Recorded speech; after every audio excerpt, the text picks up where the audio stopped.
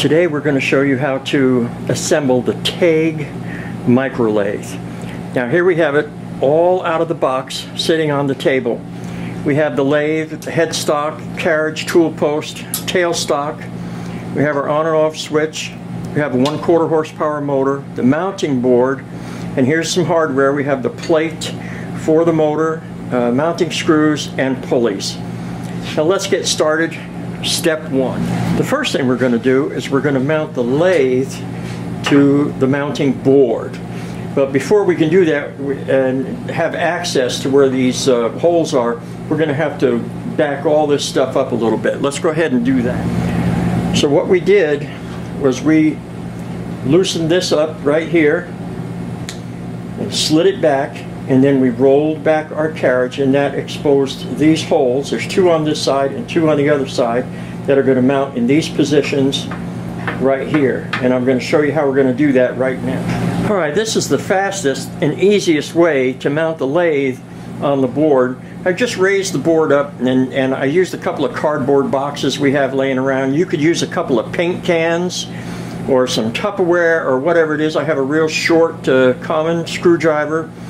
And we're just going to put those screws up through there and tighten the nuts down on top. It's a real simple job, and it's real easy to get to this way.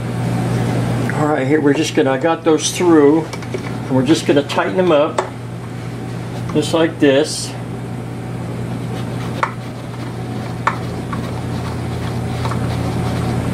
This way you can get to it and you don't have to wrestle with it, fight with it all day long.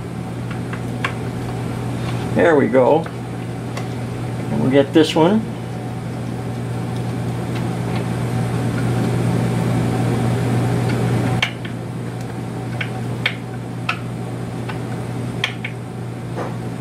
And we're going to do the other two on the other side.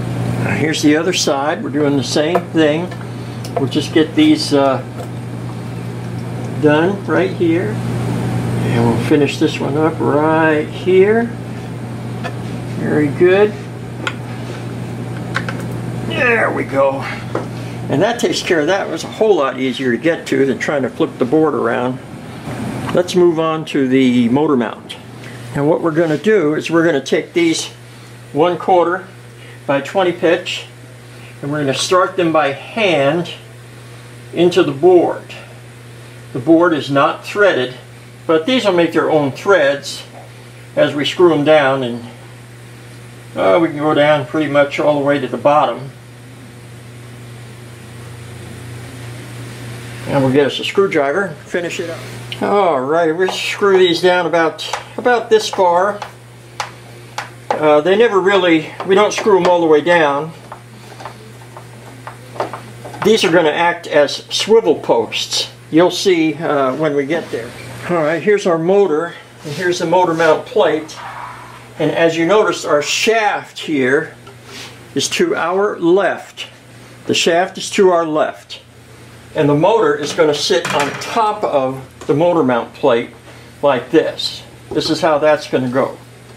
Just like so. And we're going to put the screws in, and I'll show you how we're going to adjust that. So here you see we've got them started. We have a washer on each side. And we'll just button these up a little bit, but we still want to be able to move them around.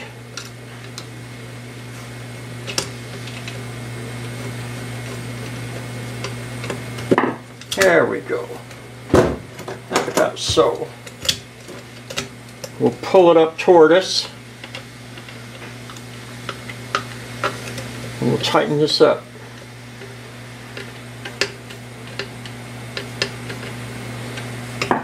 Let's put a wrench on the other side. Okay, we got a wrench here. Tighten that up. Tighten that up. There we go. Now we got the motor mount plate. And we're ready to go. Ready to mount it to the board. And here we have our board again. The first thing we're going to do is we're going to take these screws out. Now we're going to place our motor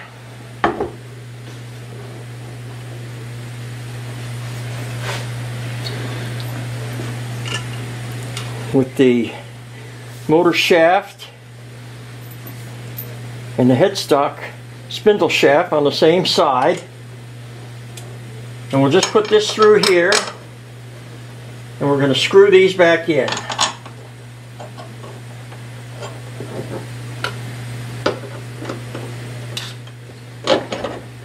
Just like so. Alright, we're going to put the pulleys on now. You may have to warm this pulley up. This is the one with the 5/8 hole here, 3/8 in the back. You may have to warm this up a little bit. Usually they'll go right on. But if they don't go right on right away, you could warm it up, you could put it on your electric range, or you could put it in some hot water. It's better just to heat it up on the range, but it shouldn't have to get that hot. Now let's put on the motor pulley. You can see right here, this goes on the opposite way of this one. Just like so.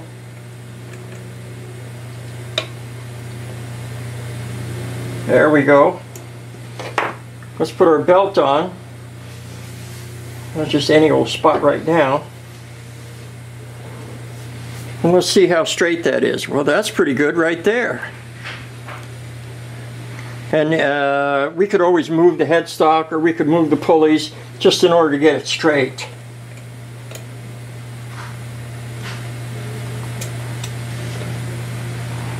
Here we go.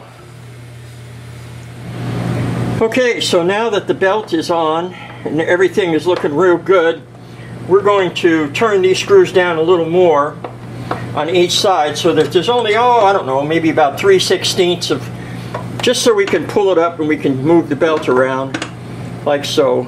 Then it'll go back into position. And that'll make a good final adjustment for the motor. Sounds great, runs great.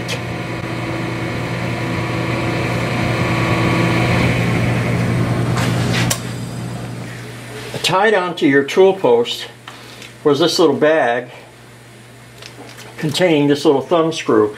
And this thumb screw goes right in here on your carriage. And once this is locked in like this, this will lock the carriage so it can't move. And you lock it in case you want to do some side work and you don't want it to move at all. So that's what this is for. This little thumb screw is just so you can lock your carriage down. Okay, so here we have it. The Taig micro lathe, all assembled and ready to go.